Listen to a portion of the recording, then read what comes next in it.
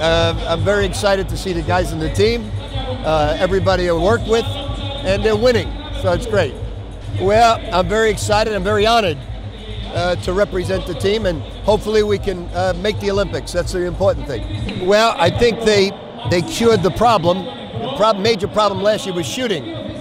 And Jimmer Fredette and Wesley Johnson and the little guard Rice are all great additions to the team, and Pappas is back healthy, which is nice to see. He looks good with his body. So I think this team can go pretty far.